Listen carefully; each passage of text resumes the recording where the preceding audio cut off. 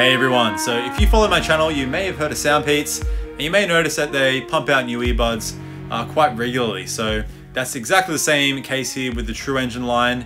And the great thing is they're always constantly improving on their previous models. But since they're releasing new models so often, it's kind of hard to keep up with the changes. So that's where I come in today to explain the differences between the Truengine line of earbuds and let you know if it's worth going for the older models, because in some cases it might be. Now the newest one in the Truengine line, the 3 SE, is my current favorite, basically all-round budget earbud with some of the best sound you can get and basically value for money at the price. There's really good stuff there. This isn't just for me, but for my lovely viewers here as well. Got a lot of great comments of people that have got it and they're loving it too, which is great to hear. Now SoundPEATS did contact me and they sent me out the Truengine 2 and the Truengine SE after watching my 3 SE review, which they liked, and they wanted me to just basically compare all of them. That's all they said. So you're still getting my honest, picky opinion. And I must say, thank you SoundPEATS, like one of my favorite budget brands, contacted me and they want me to do a comparison video. So it's pretty cool. But anyway, affiliate links are down in the description below. If you want to grab one of them, I'll grab them all. Go crazy. We're going over both pros and cons. This might be a bit of a long one today, but that's because we go in depth. So, if you're picky with your audio, so am I. And I'm here to help. Let's get into another picky review.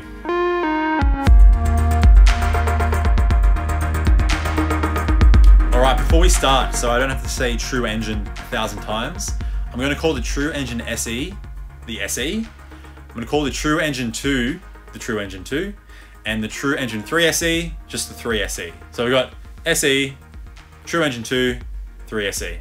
All right, on to physical features and design. And all the earbuds are rocking that pretty sick open driver design, which is really nice. I like it.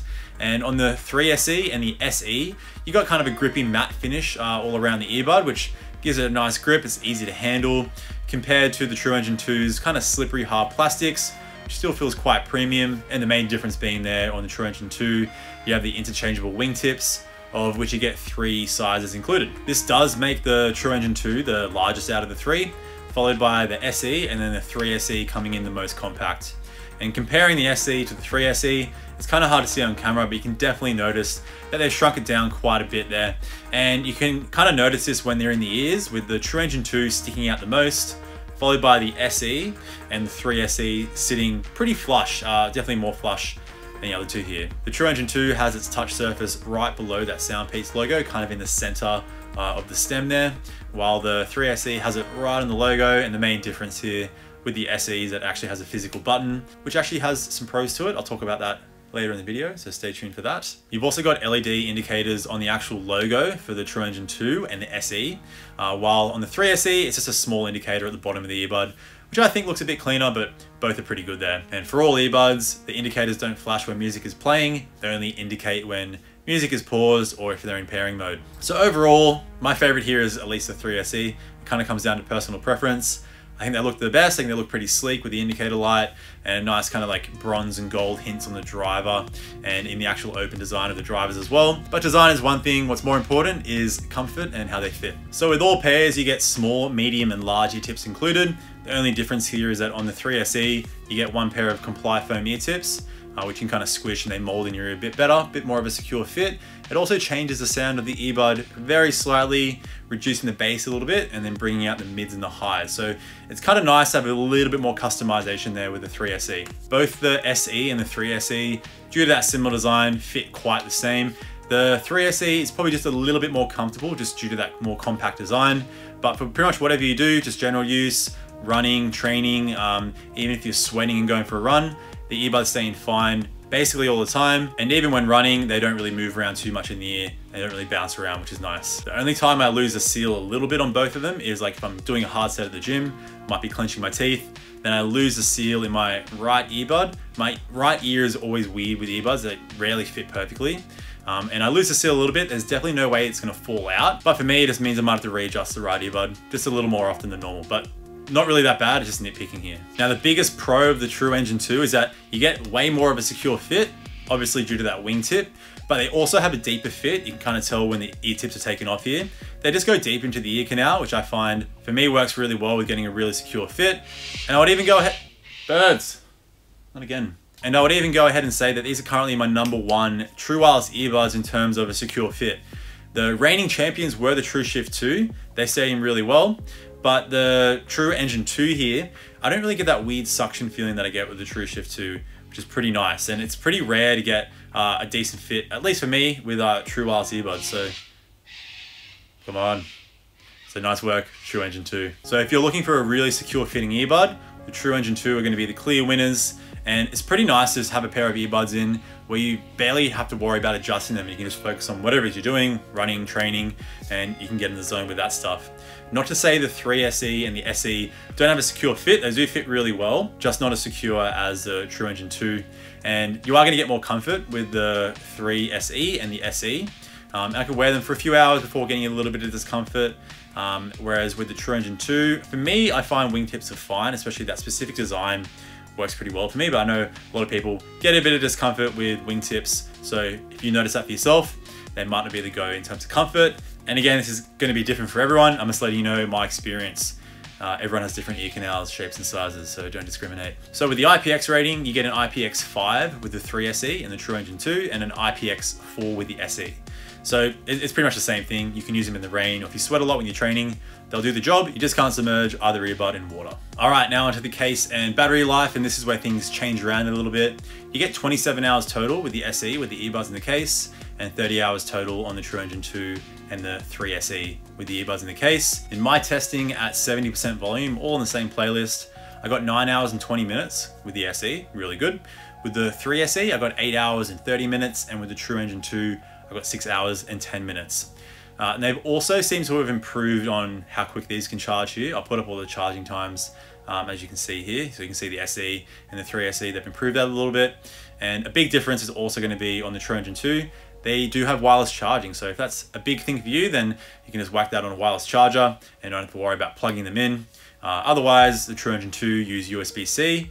So does the 3 SE. The SE still has micro USB, but they are an older pair, so keep that in mind. In terms of sizes of the case, 3 SE and the SE are pretty much the same size. They kind of look, the SE looks like it's slimmer, but it's pretty much the same size. The True Engine 2 case is definitely a little bit on the larger side, which is not really needed because like the battery life is kind of the same as the 3 SE.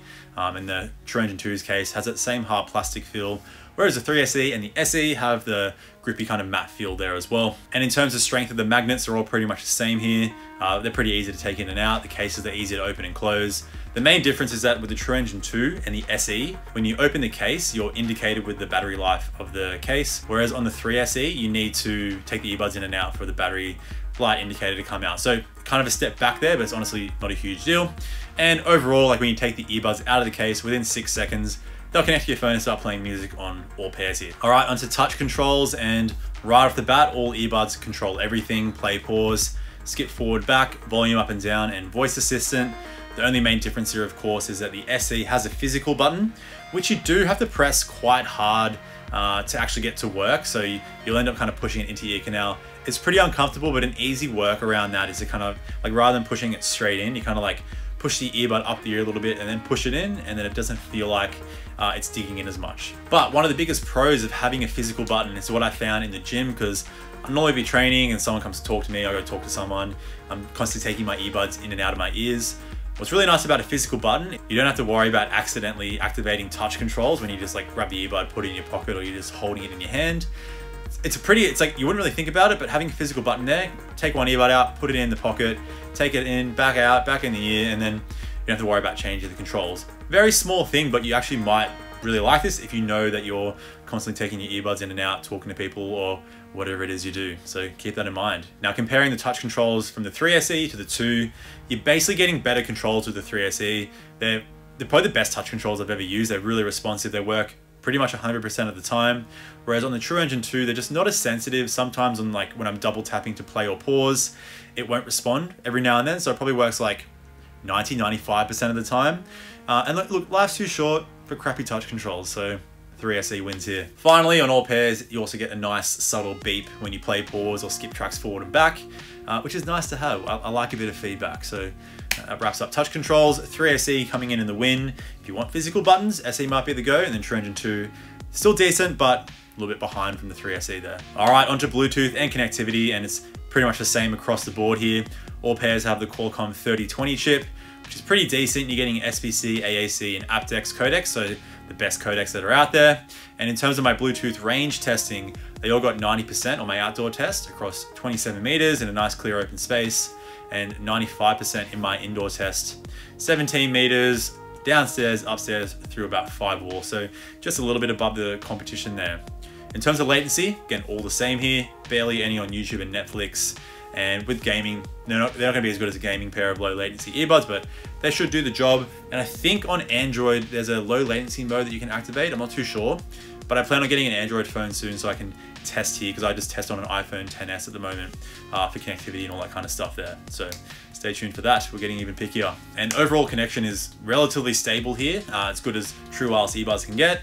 Very few random disconnects. The only issue I found is like if you're transferring one earbud to another device, they kind of randomly disconnect and then kind of connect again here and there. But honestly, really stable stuff overall for all pairs. All right, onto the microphone test, and they all should do the job for basic phone calls. I'm not going to win any microphone awards, but they'll all pretty much act the same across the board, but I'll whack up some tests here so you can hear for yourself. All right, so here's a microphone test with the SoundPEATS Truengine SE. All right, so here's a microphone test with the SoundPEATS Truengine 2. All right, here's a microphone test with the SoundPEATS Truengine 3 SE. Now I'm going to whack in some background noise playing off my computer speakers. Now I'm going to whack in some background noise playing off my computer speakers. Now I'm going to whack in some background noise playing off my computer speakers in 3, 2, 1.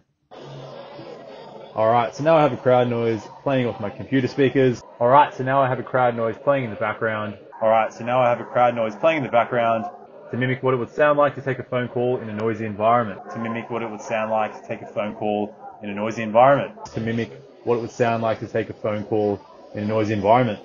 All right, before we move on to my favorite part, sound quality. Quick drop of my Instagram. I'll leave it down in the description below so you can follow some behind the scenes action of Picky Audio, my audio ventures, and what I get up to in my life. So link is down in the description below. All right, on to how these all sound. All right, as usual, starting with my bias, I listen to a lot of like rock, hardstyle, metal, EDM, psytrance, but I listen to everything, just letting you know what I like to listen to mainly before I rate the sound of these. All right, as usual, starting with volume here. And right off the bat, the 3SE at 100% volume, just go a little bit louder than the other two pairs here. At 100% volume, I say you're right on the brink of territory for the 3SE. With the Truengine 2 and the SE, you're also right on the brink. They're definitely loud enough even if you're using them in a noisy environment, but it would be nice on the Truengine 2 and the SE to maybe just have one more notch to really crank it up. In terms of low listening though, this is where the Truengine 2 and the SE at the lowest volume are a little bit quieter, so you get a little bit more control overall there. With the 3SE, I wouldn't say these are bedtime certified. They go quiet, but not quite enough. That's some low level listening. Now, in terms of passive noise isolation, you're gonna get the best experience here on the Truengine 2 due to that deeper fit, but on the SE and the 3SE, still really good stuff. You're getting no white noise on any pairs, and sound leakage is pretty much the exact same around here, pretty minimal. All right, onto the sound here, and I'll just say it right off the bat. Overall, the best experience here is, at least for me, the 3SE.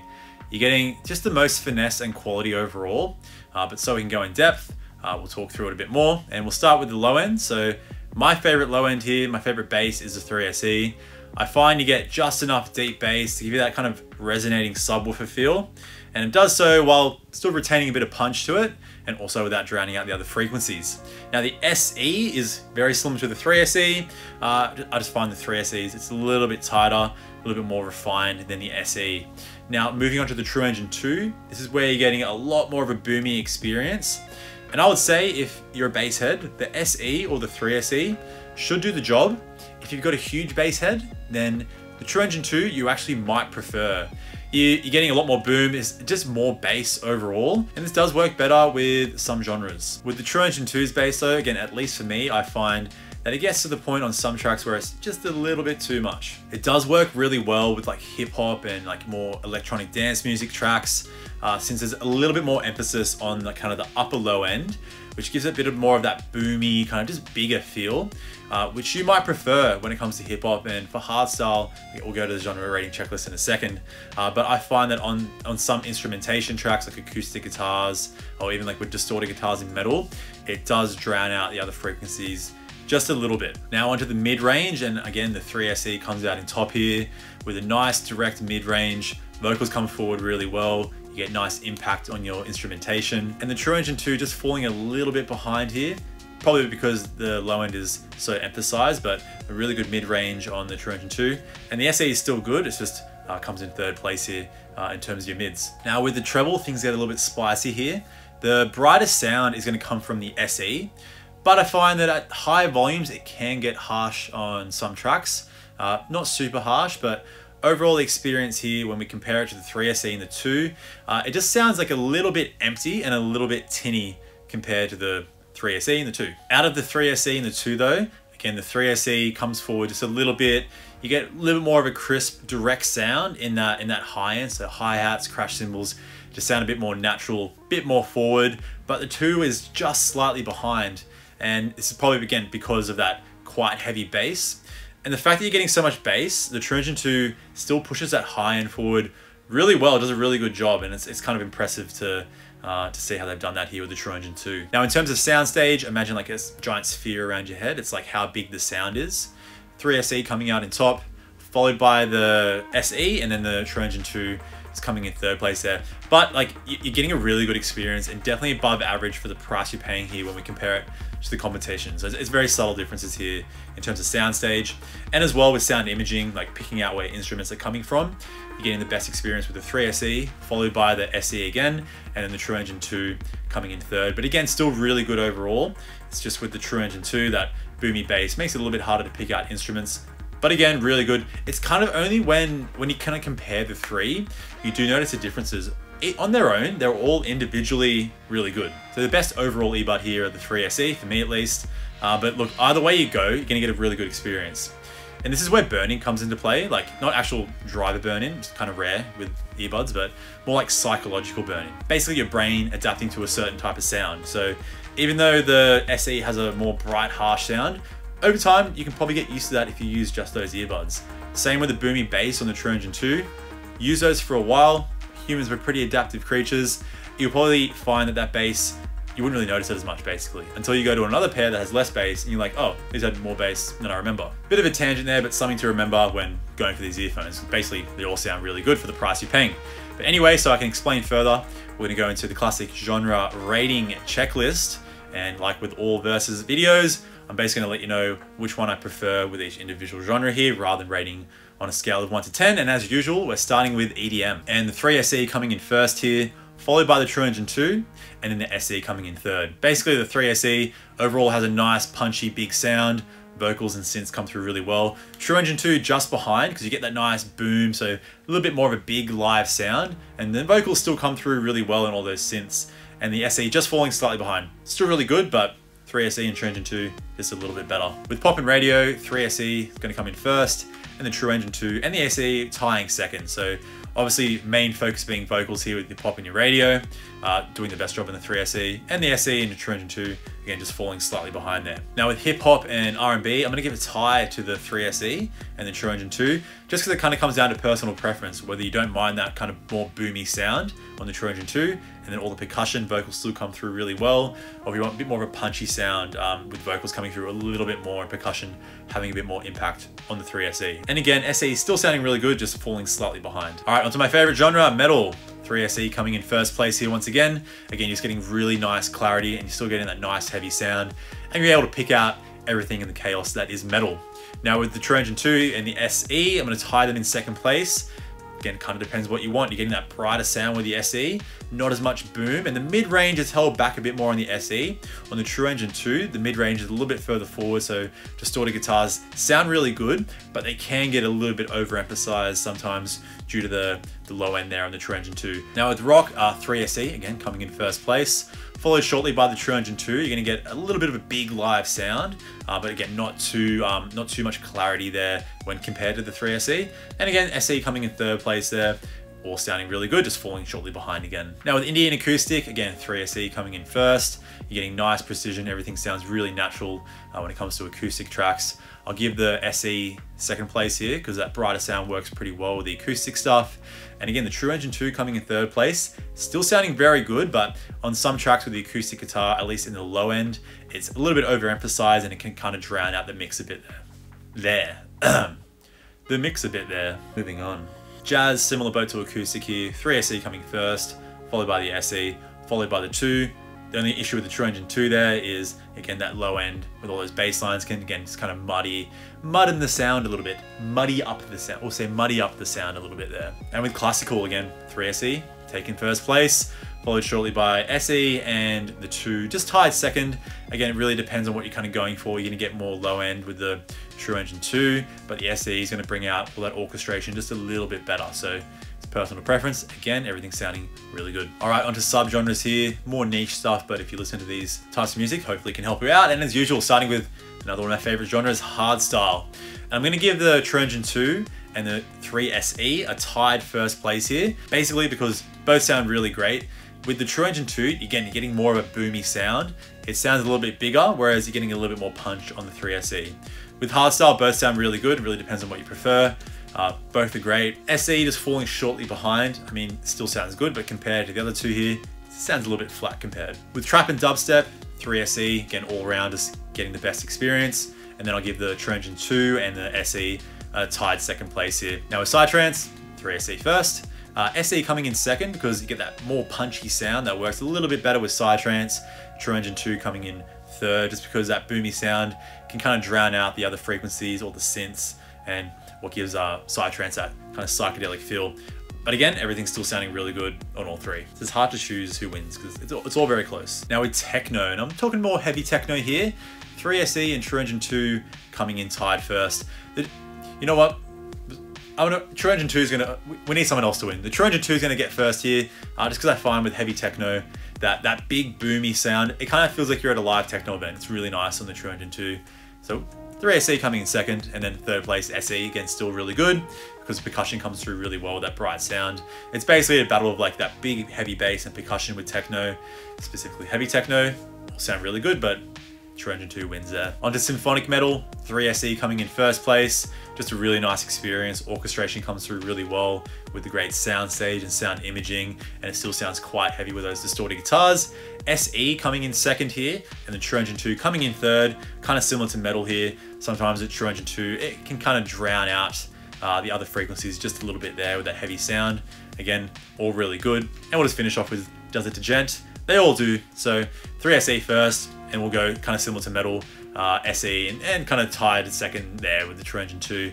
All sounding really good. Depends if you want that even heavier sound with the True Engine 2, but it does drown out the other frequencies just a little bit. All right, that was a bit of a tricky one today, but hopefully that can help you out in deciding which pair to go for. Again, they all sound really good on their own. It's only when you start to compare the pairs, you notice a difference. The biggest difference here is basically the True Engine 2, as you can probably tell, having more of that boomy and just overall more bass, which I feel like works quite well since they do have more of that secure fit. So when you're training, and I've used these on a few occasions in the gym, that extra bass, especially when you listen to your dance tracks, hardstyle and like trap dubstep, anything with nice boomy bass, it definitely gets you pumping through as well, which is pretty nice. And if you don't mind it drowning out some instrumentation, more instrumental tracks, then they could be a really good go. They also do have wireless charging going for them, so it makes them a pretty good go, even though they are a little bit of an older model. But this isn't to say that the SE and the True Engine 3 SE still didn't have a really secure fit. I still use both in the gym. They stayed in fine. You just might have to readjust them just a little bit more. And you do get a little bit more comfort. So if you're using them for longer periods of time, compared to the True Engine 2's ear fin, they may be a little bit more comfortable for you. But look, I would still, if I was only recommend one, I would say go for the 3 SE, because you're getting overall better experience, you're getting better sound quality, the most compact design, the actual design looks pretty cool as well. I think they've bumped it up quite a bit, and you're getting some really, really solid touch controls. But you might actually prefer the physical button on the SE in that rare case if you don't like touch controls, and you can still work around, even though you have to push it into your ear quite a bit. You can just kind of push it up and play around with it a little bit there, and it's not too bad. Any pair here could be a pretty good option, and if the True Engine 2 and the SE, since they are older models, if they're going to be on sale, then yeah, they could definitely still be a good go if you want to get something a little bit cheaper. All right, that wraps it up for today. It's been a long one, but thanks for tuning in. If you like the video, be sure to like it. Chuck a comment down below. I reply to all comments, so don't be shy. Any earbud requests you have, any questions, the more you request earbuds, I've pretty much got a gigantic list of earbuds I'm trying to get my hands on. the higher chance I will get those earbuds. So please subscribe, hit the bell button to stay updated. I've got videos coming out weekly. Been on a bit of a SoundPEATS spree lately, but we've got plenty new earbuds to come out soon. So in the meantime, stay tuned and of course, stay picky with your audio because life's too short for crappy sound. See you in the next video. Bye now.